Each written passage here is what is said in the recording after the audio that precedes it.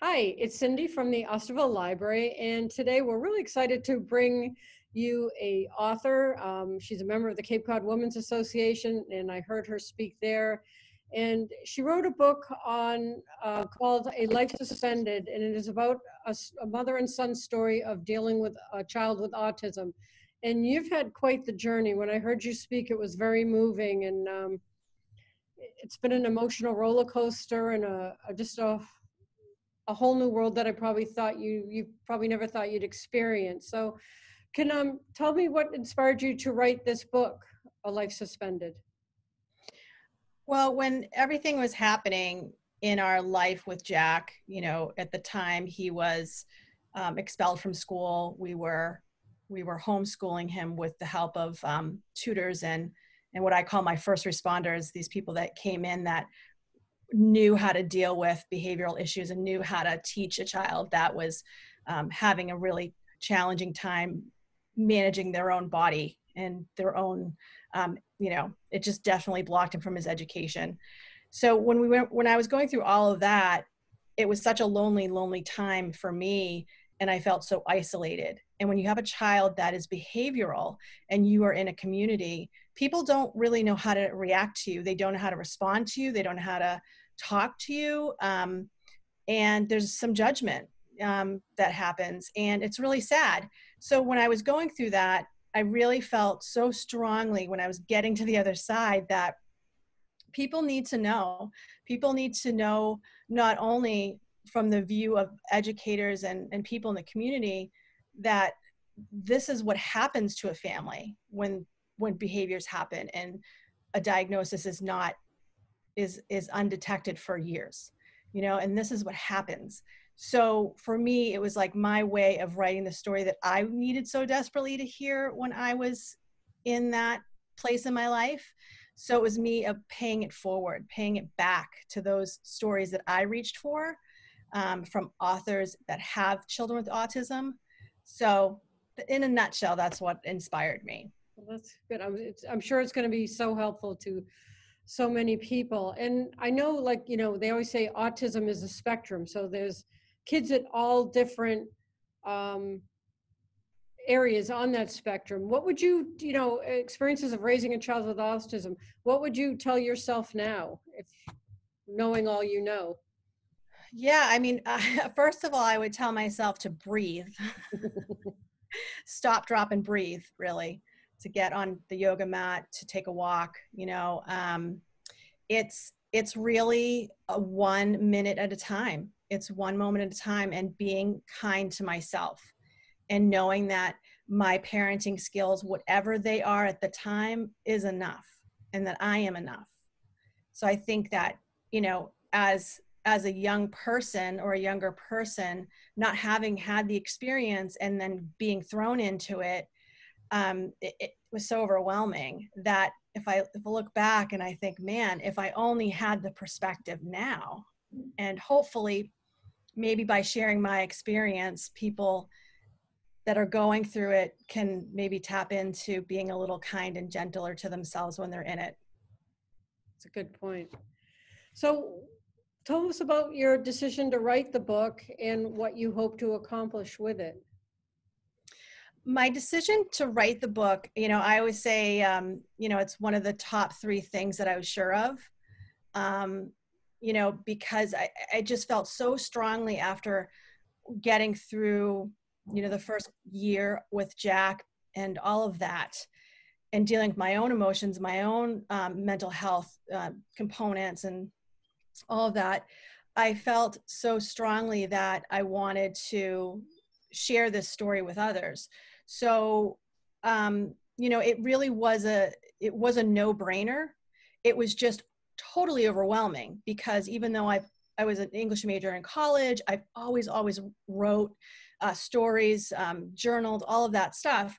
So for me, it was seamless that of course I was going to write it, but it was so overwhelming to understand. Like, it was like the biggest term paper ever, right? It's like, Sure. and like trying to figure out like how to break it down and what will it look like. And and that took a little time. And my friend Katri, who was like, I remember telling her about this, and she said, just one page at a time, one page at a time. So that's what I did, and it worked. So tell us a little bit about the book. Does it flow like your experiences of raising a child with autism, and like how, well, tell us a little bit about how the book is written and structured. I basically told our story, my story and Jack's story, because we were so enmeshed in this situation together, and we were both suspended. So what I decided to do is I knew exactly where it was going to begin.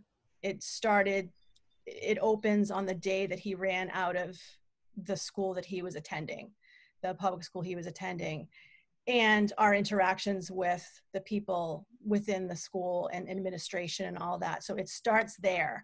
And I felt like that was a great starting place, because it was very jarring and traumatic for everyone involved, including staff. I mean, it was really hard. And so then I took it from there and just went through our journey for the next, basically 2 years, roughly 2 years, about, the people we worked with, how we got them back into the school system, what that looked like, the different tools that we used with him to help him regulate his body. So it really reads like a story. It reads, because it's our, the 2-year span of that experience. And from what I'm understanding, I mean, it's hard when you're the writer, because I don't have perspective in terms of, I'm not the reader, right? But people that have bought it, they're just like, wow. I mean, they're blowing through it. They're reading it really quickly. They say it reads nicely. So I'll take that as a compliment. Great. Well, I know when you spoke, it's fascinating. And now, do you have other children? Yeah, I have three more sons, so 4 boys altogether. Oh, wow. So yeah, so it's really like, my husband described it as like, when the kids were a little younger, he'd be like driving home, come through the door from working a long day. He's an administrator in Boston, and it was like the Muppets in like the Happiness Hotel, where the kids are hanging from the rafters and there's snacks everywhere, and pretty much that was our house for a long time. And it's hard when you have other siblings in that, to have a child going through, this and trying to figure it out for yourself. And it does take a toll on the other children. It absolutely does. And I think that that's something, I look back at, and it makes me a little sad. I look at, even today, I'll look today and think, man, the experience that we had, and my energy going towards that one child, they got gypped. They got gypped a little bit, because my energy and everything was pouring into this one kid, this one situation. And so, but it happens. It happens. I'm only one person. So then just trying to like balance that whole aspect of forgiving myself, because there's things that were out of my control, you know what I mean? And then trying to not make up for it, but, be aware that there was times I weren't there, and trying to like, okay, how can I be here now? Because that's all I have. I only have here now. And that's the kind of philosophy I've been trying to work on over the past few years, because, I love all my kids. Yeah. So how's Jack doing now? I mean, how old is he now? He is in high school. So he's starting high school, and he's doing great.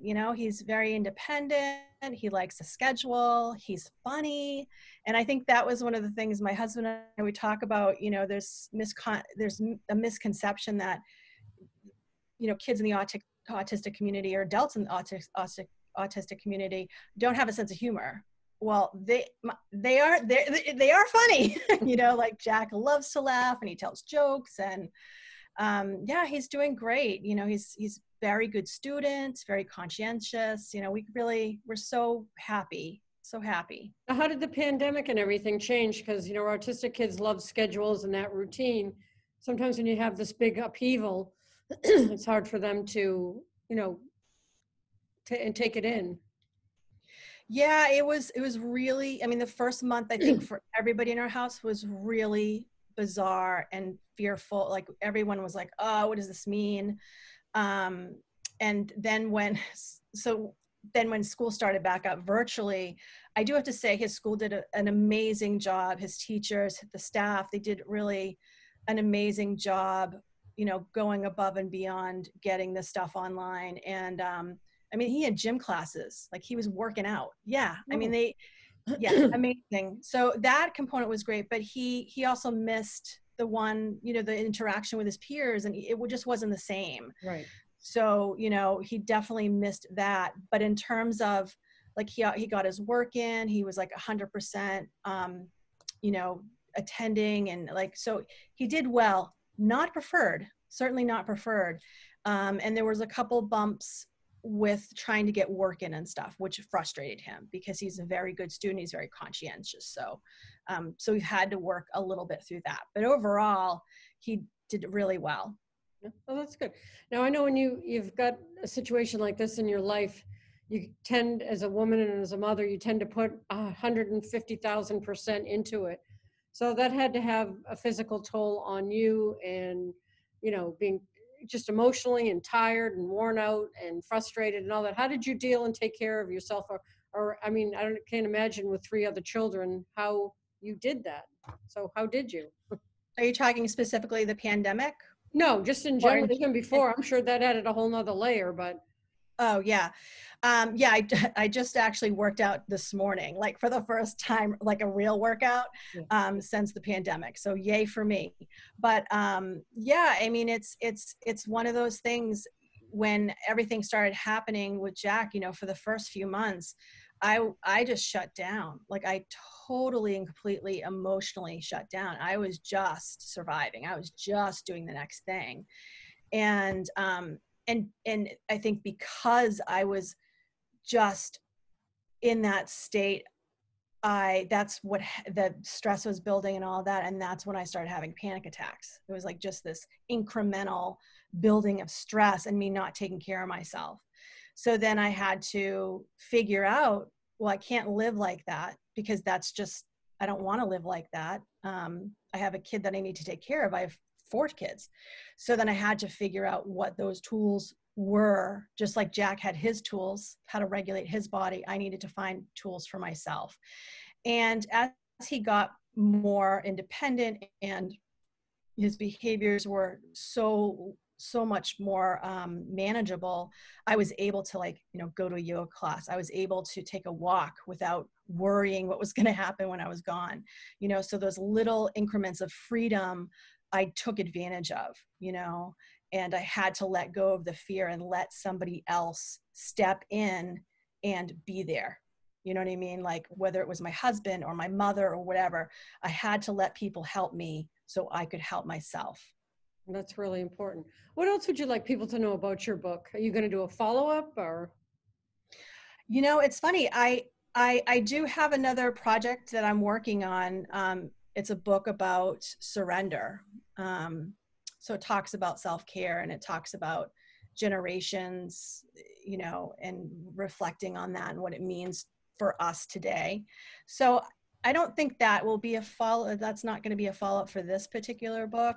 I don't know if I'm going to write a follow-up in terms of like Jack's story. But I don't know. We'll see. That's a good thing. Do you have a copy of your book there?